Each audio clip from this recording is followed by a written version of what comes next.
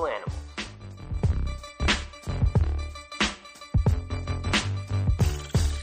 Hello everyone and welcome to Political Animals, the news and opinion segment of the Commoners podcast. My name is Adam.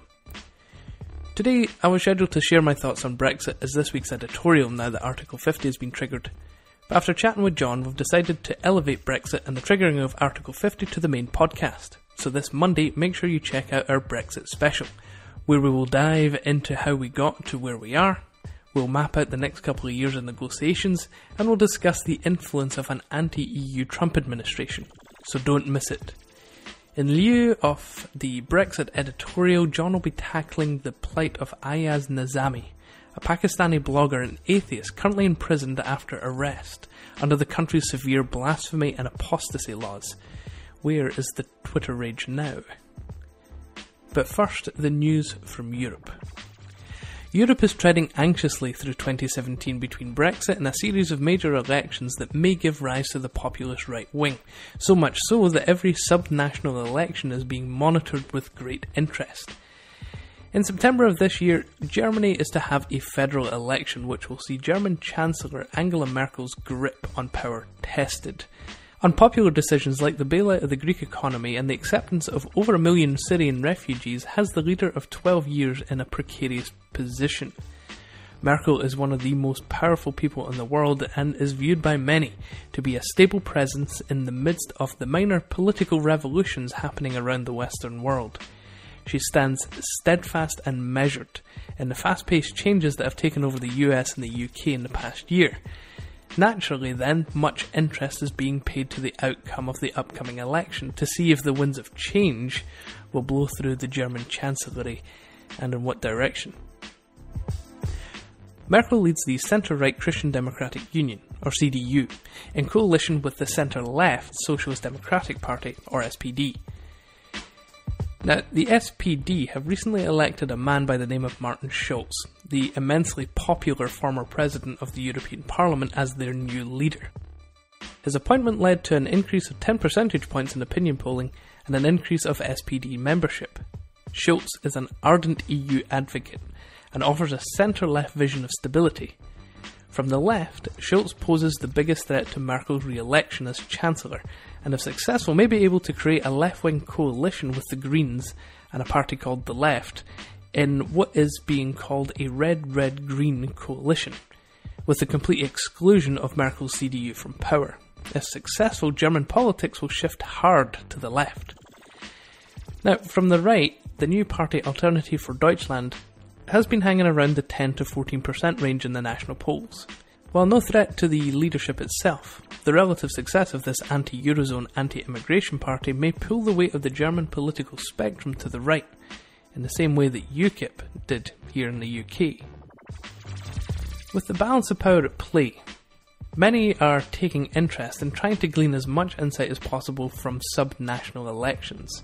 While the federal election isn't until September, there are 3, well, now 2, state elections in the interim, with the first having been held on Sunday in Saarland. Saarland is the smallest state in the German Federation with just under 1 million inhabitants. It's a gritty industrial state with a wealth of coal and a large mining industry. Saarland was the first test for the quote-unquote Schulz effect, as well as a barometer for how well the right-wing AfD would fare in an actual election. Now, unexpectedly, Merkel's CDU increased their vote share by 5% and won 24 of the 51 seats in the Saarland Landtag. That's a gain of 5 seats. The SPD's vote shrunk by 1%, but they did manage to hold on to all 17 of their seats. And as for the AfD, well, they came in with a paltry 6% of the vote and only 3 seats. The party that fared the worst, however, was the Left, dropping 3% of the vote and 2 seats. So what can we learn from Saarland? 1. There was neither a Schulz effect nor any real success for the AfD.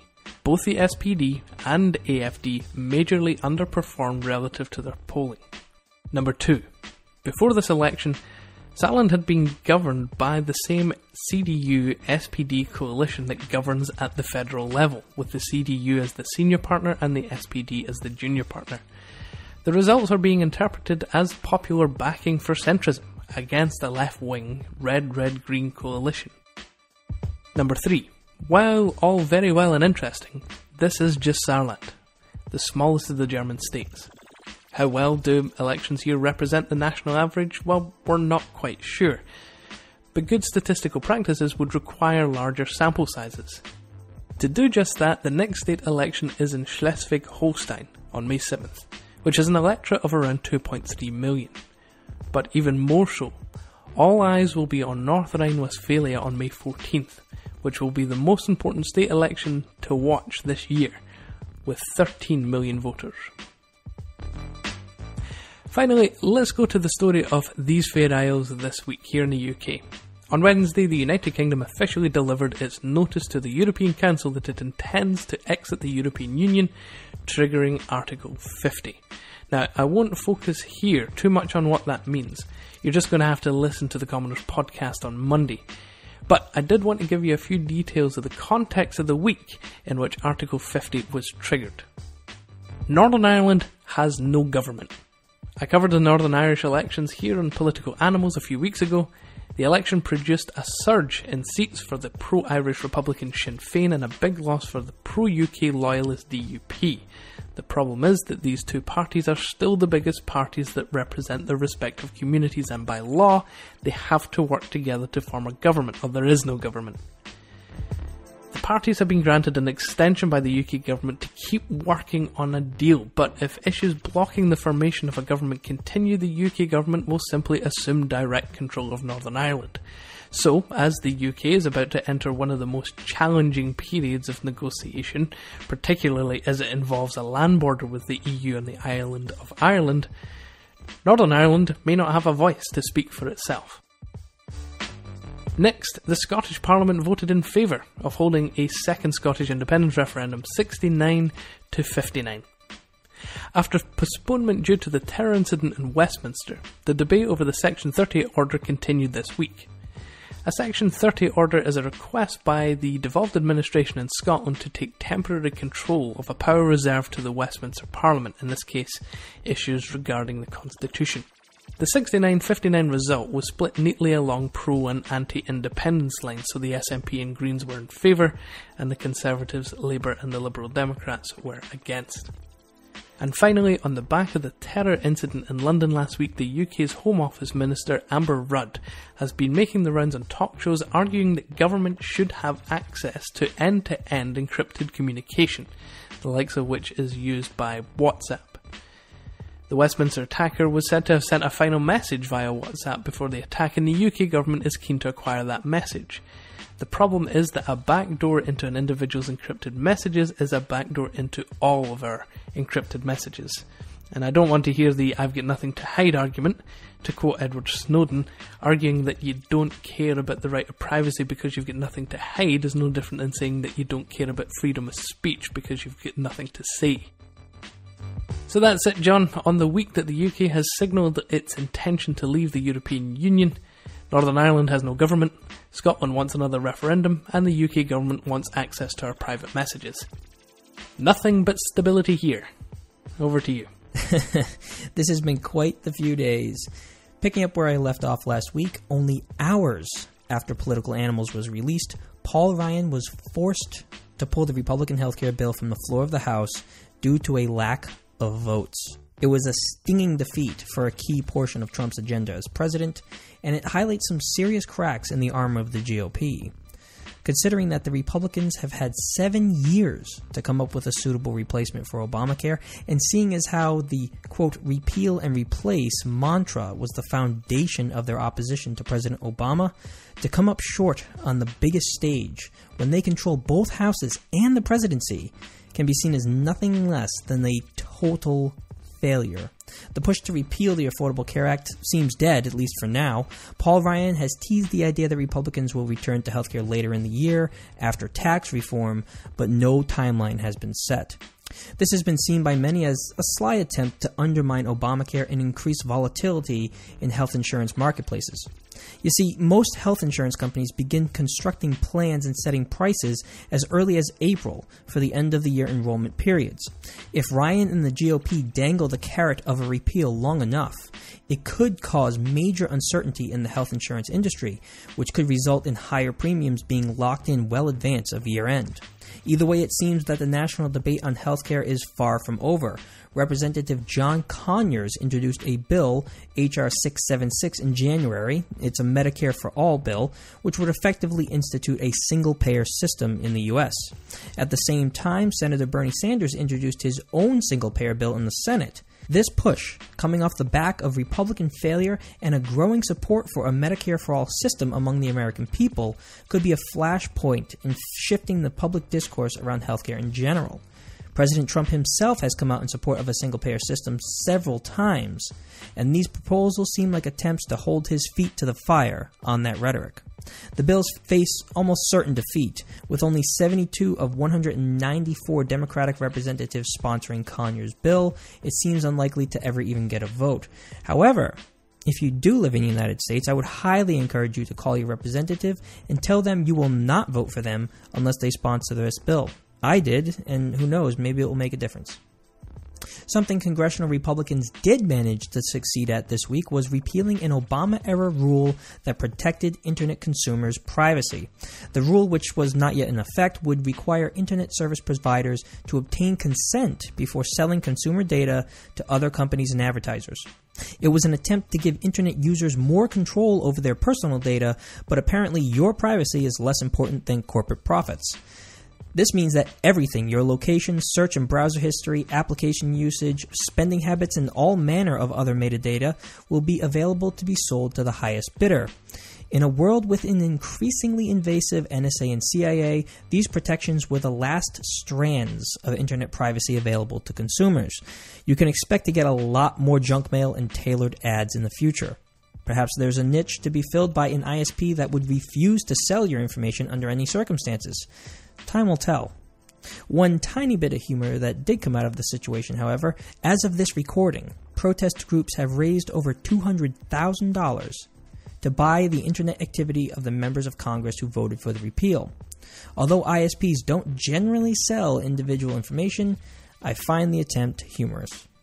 In other news, while President Trump signed an executive order dismantling President Obama's climate regulations, which will allow for much higher levels of emissions in coal and gas production, another environmental story flew under the radar this week.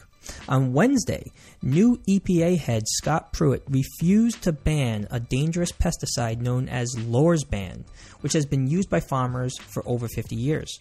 The EPA actually banned the use of Lorsban indoors, but only recently pushed to ban it in agriculture. This comes despite growing evidence that exposure to Lorsban could be responsible for birth defects and nervous system damage. Unsurprisingly, of course, the chemical industry was pleased with this development.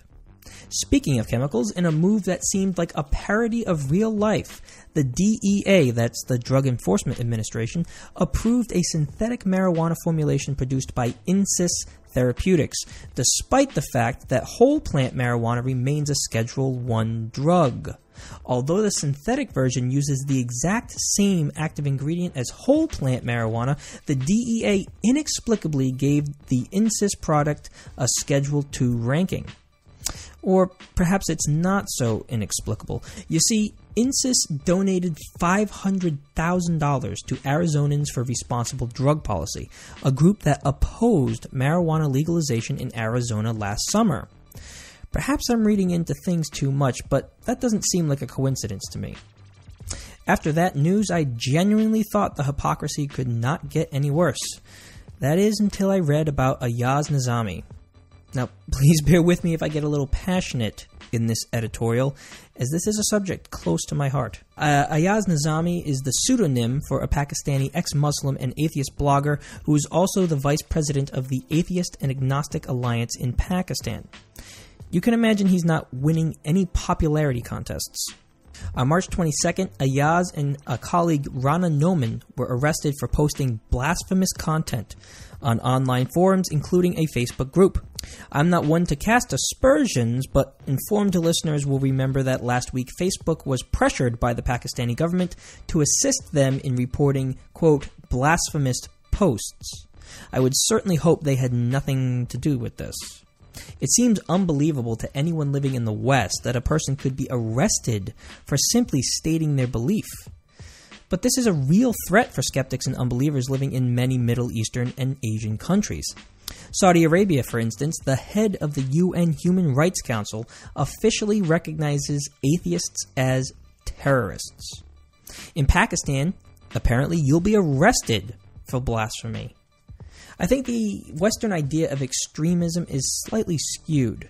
When we think about extremism, it brings to mind images of ISIS beheadings or people being burned alive in cages.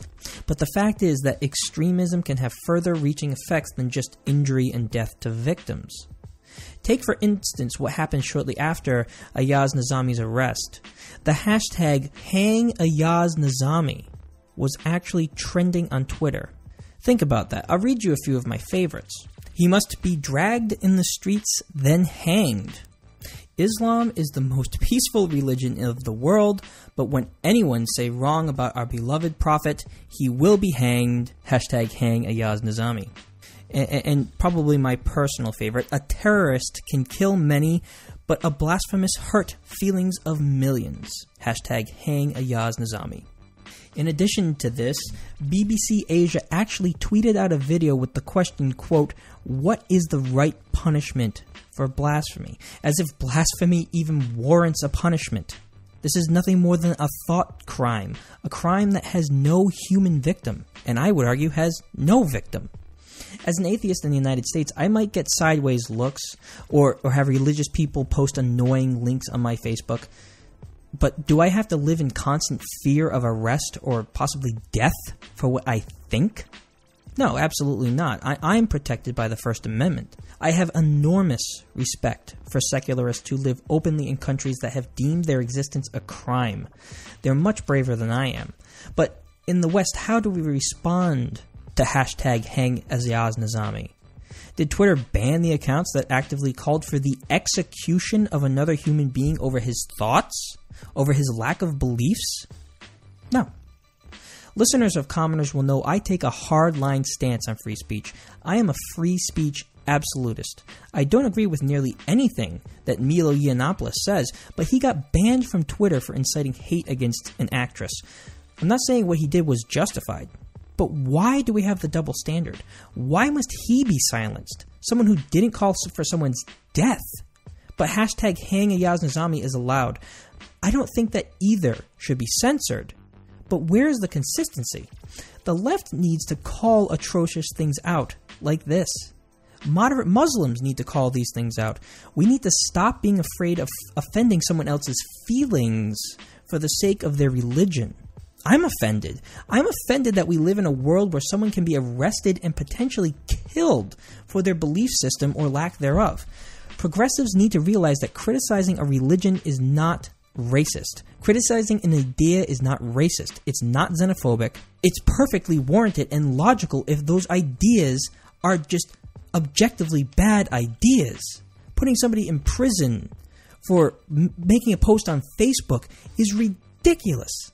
If we abandon bedrock liberal principles like freedom of thought, of speech, of association, what do we have left? We will have given up on our liberalism in the name of political correctness. I, for one, am not willing to do that. Imagine if a similar hashtag like this was taken up by white supremacists or by conservative right-wing Christians. Hashtag hang Barack Obama. Maybe that's an extreme example because Obama is so famous, but just a prominent figure. It would be insane. It would be the top story. Yet all across Asia and Pakistan, people were tweeting hashtag hang this man for daring to think something else than the most people in that country.